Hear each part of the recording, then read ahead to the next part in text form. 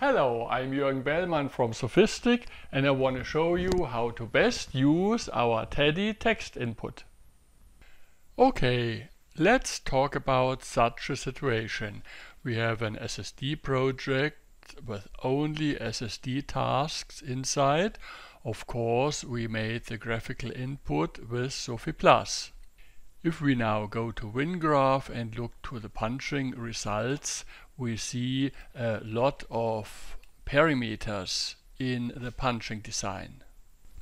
If we zoom to a specific floor, we see here a lot of punching parameters. Maybe for node 1064, we see BMS used a flat beta value of 1.15. And we now want to change this. Therefore, we go into the SSD and change or convert this design task into a TEDDY task. We open it and see this input. This is now the TEDDY text input. We want to make an input for punching.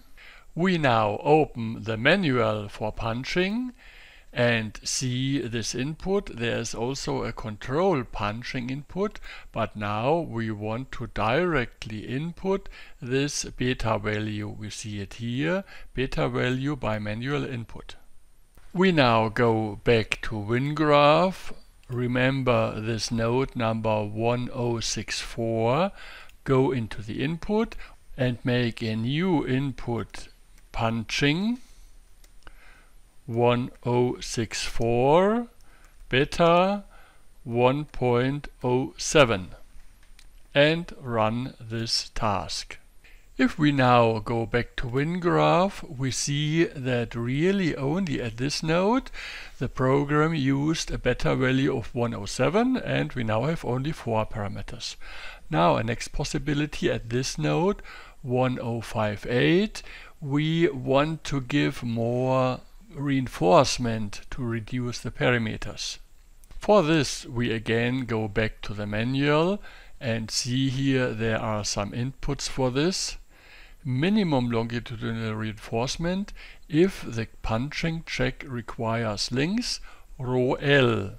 So we go back to our input and write punching 1058 row L 1.10, that's a reinforcement ratio.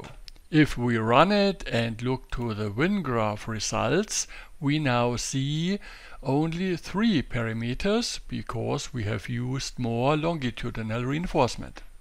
If you set a structural point in SOFi+, the node number will never change.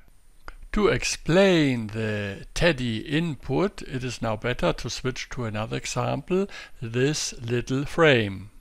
It is good to first make a little sketch of the frame and decide the node numbers 101, 102, 201, 202. Now we want to input these 4 nodes with the TEDDY. For this I have used the SSD, but now with a text input.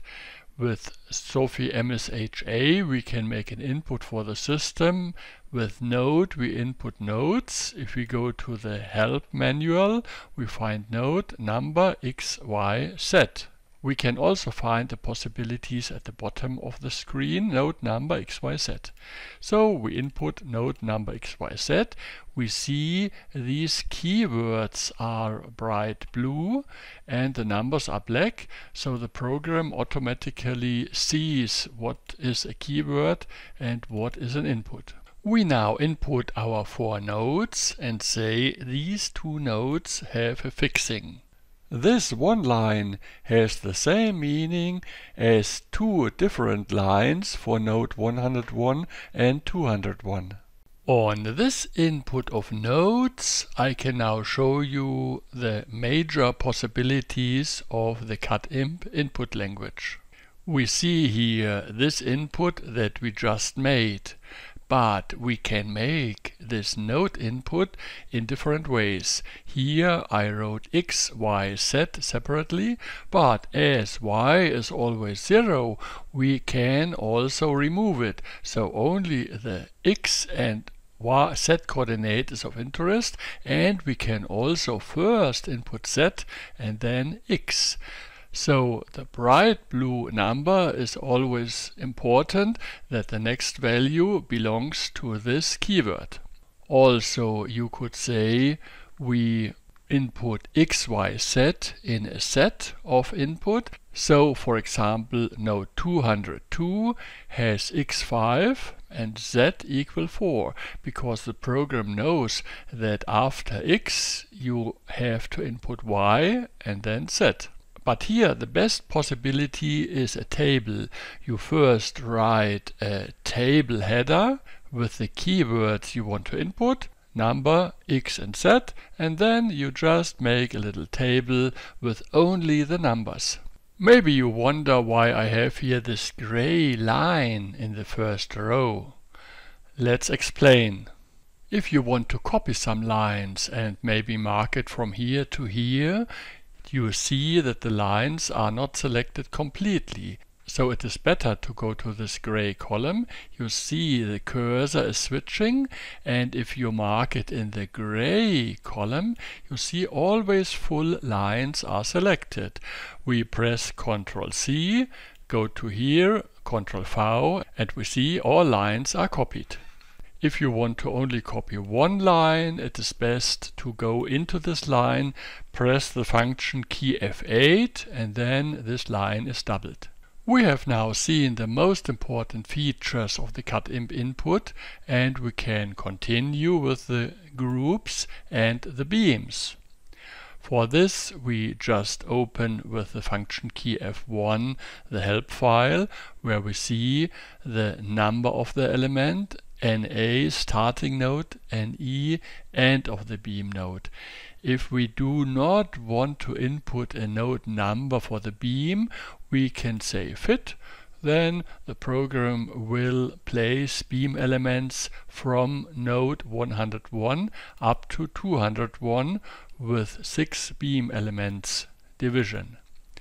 You see that I do not input NE here, because NE is following NA, and so if I write 101, 201, so 201 is automatically NE at the end.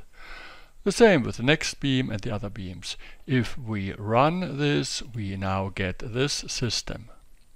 We now go back to our original file and can now better understand how to input values in the TEDDY text input. In the following video I will show more advanced features. So thanks for listening and goodbye.